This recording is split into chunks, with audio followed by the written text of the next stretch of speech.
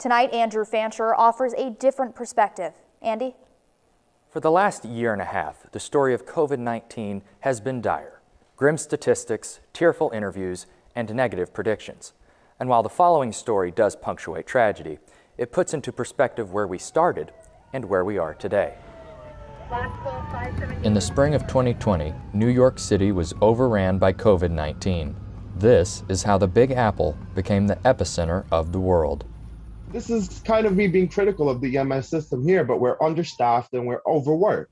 Bilal Islam was an EMT in Brooklyn when the pandemic hit. I'm proud of the work I've done over the last year.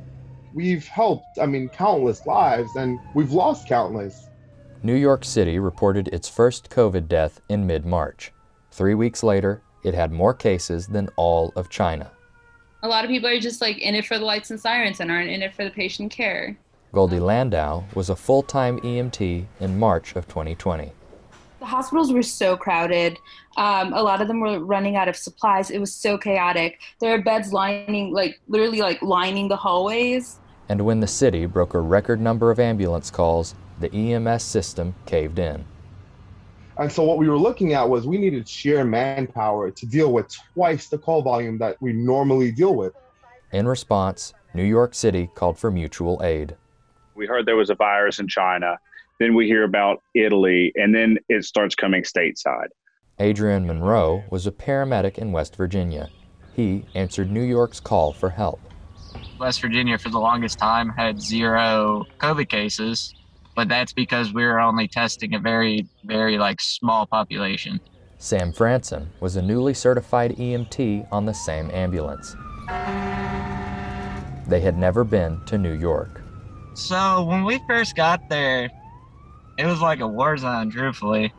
Over 250 ambulances and 500 EMS workers were deployed to the epicenter. When help arrived, NYC was averaging 4,000 cases per day.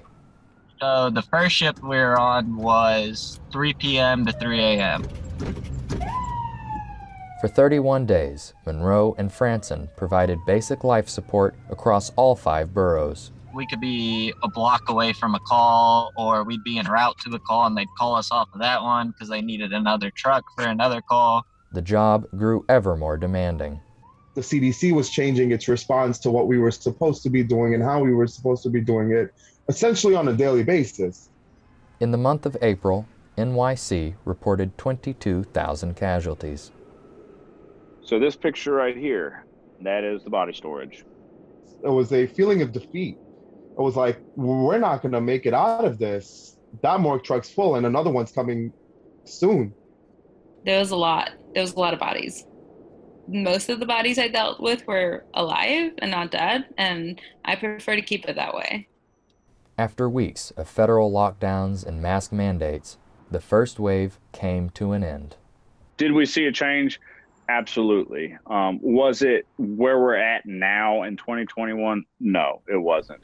Through tragedy came unification for a common goal, to help others. But did they make a difference? I like to think of myself as like a cog in the wheel, right?